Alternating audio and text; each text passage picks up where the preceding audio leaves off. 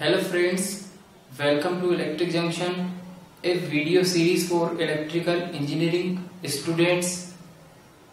Friends, today I will derive an EMF equation for the transformer. So first of all friends, we assume some values for the transformer. Okay. So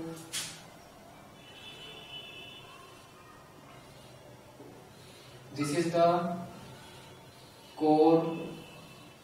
laminated iron core of our transformer, and this is primary, and it has another winding which is secondary. This is primary and this is secondary. Okay, primary is connected to a supply source. Okay, so friends, we assume that the number of turns in the primary winding is N1. Okay, so N1 is number of turns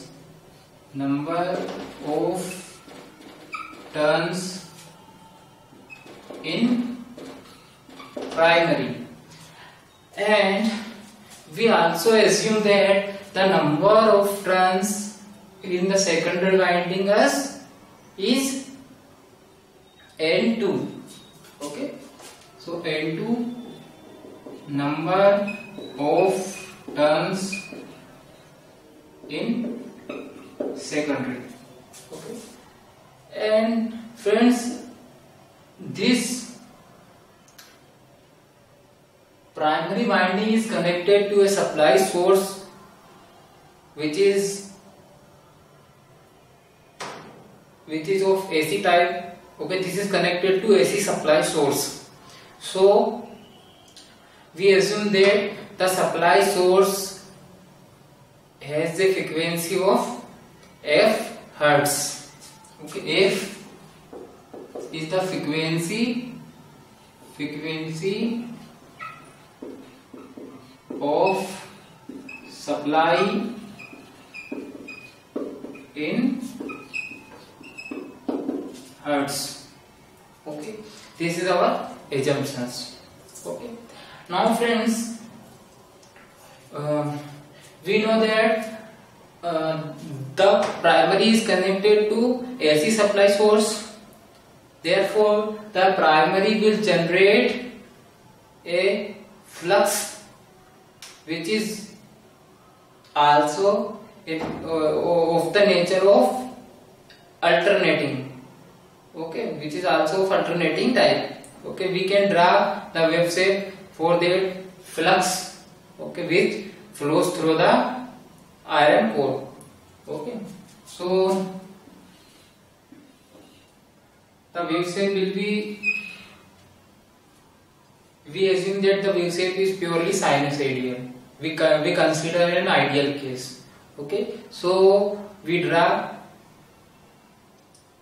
a sinusoidal wave shape for the flux. Okay, and friends, the time period, we also assume that the time period of the wave is t seconds. Okay, the x-axis represents time in time in seconds. Okay, and the time period is, this flux wave has time period of t. Okay, and here the flux takes its maximum positive value, which is phi m, phi subscript m. Okay, so friends, we can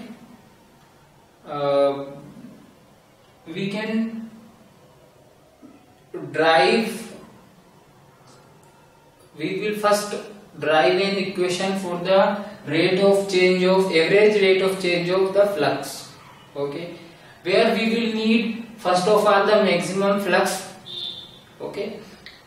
So the maximum value of the flux we already know, its maximum value is 5m. Okay.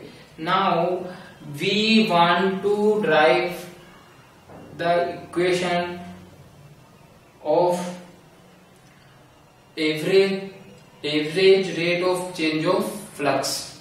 Okay. So we got the maximum value of flux is 5m. Okay, now the time it takes to get the flux from its zero value to final value is T by 4. Okay, T divided by 4 seconds. Okay, so now we will the average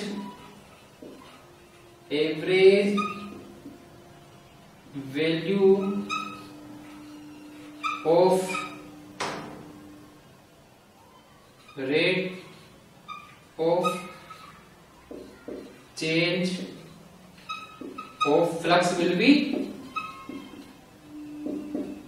the average value of rate of change of flux will be maximum value of flux, which is 5m, and that 5m will be divided by T by 4 seconds. Okay, because T by 4 is the time which it takes for 5m to become maximum. Okay. Now there is one important relation between time period and frequency, and which is time period is equal to 1 by f. Now friends, we will replace this T by 1 by f. Okay, we can also write this T as 1 by f. Okay, so friends, now let us replace this T by this 1 by f, so that it will become as this. Okay.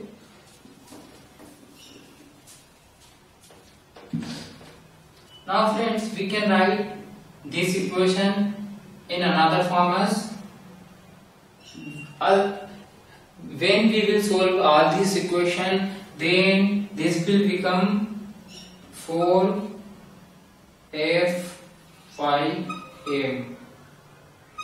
Okay, 5 subscript m. Okay, you can solve this equation and you will ultimately get that this. You will ultimately get this. Okay. So friends, this is the average value of rate of change of flux. Okay. And we know that by Faraday's law that the EMF induced per turn. Okay. The EMF induced per turn in a coil is equal to average rate of change of flux. Okay. And we derive an equation for that rate of change of flux. Okay. So the EMF induced per turn will be also equal to EMF per turn will be equal to this 4f5m. Okay. And friends, we can also write this 5m in the form of flux density. Okay. So flux density, the total flux in iron core is equal to the flux density multiplied by area of the laminated core. Okay. So friends, this is the EMF per turn induced in the coils. Okay. So this is the average value, and we generally consider RMS values for the calculations. Okay, so friends, we can also convert this average value into RMS value. Okay, and friends, you must know that the form factor is given as RMS value of alternating quantity divided by average value. Okay, and it is always equal to, the form factor is always equal to 1 by 1. Okay, so friends, what we will do is that we will simply multiply the average value by 1 by 1, then we will get RMS value. Okay, so now let us make some space. Okay, I will clear this picture. Okay, this I will also now create this. Okay. Now friends,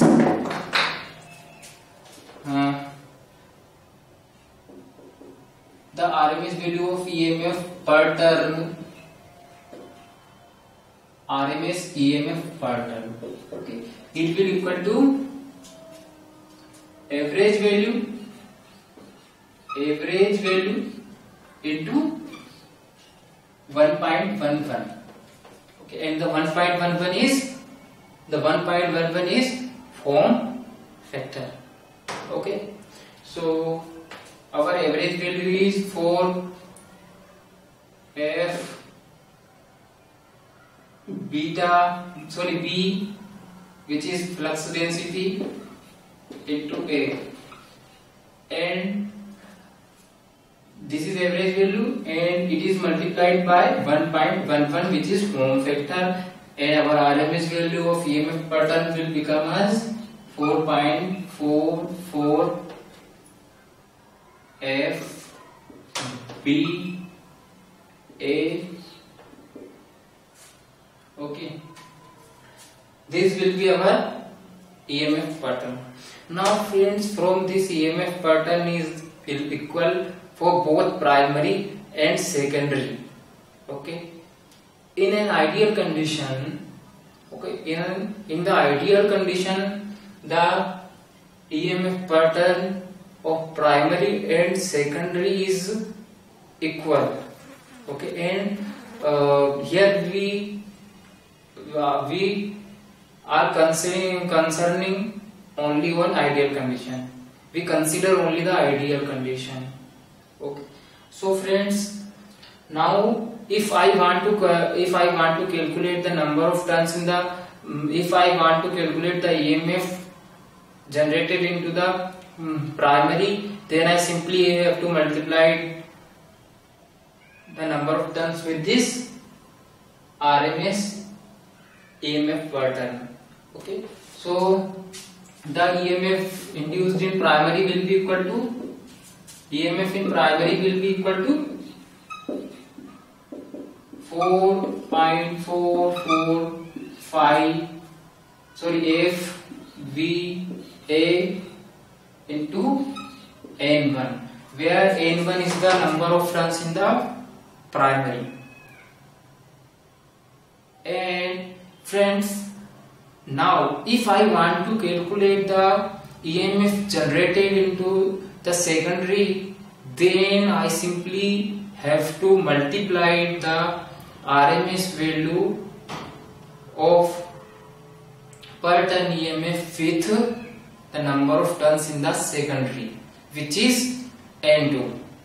Okay, so friends, let's get the value of EMF generated into the secondary. EMF in secondary. Okay, and this will simply equal to 4.4 F V A into N2. Okay, so friends, these two are the EMF equations for primary and secondary of a transformer. So friends, if you have any queries related to the EMF equation, of a transformer, then you can write your query in the comment section. And friends, I hope you must have understood the concept and the derivation of EMF equation of transformer. Friends, thanks for watching, and don't forget to subscribe.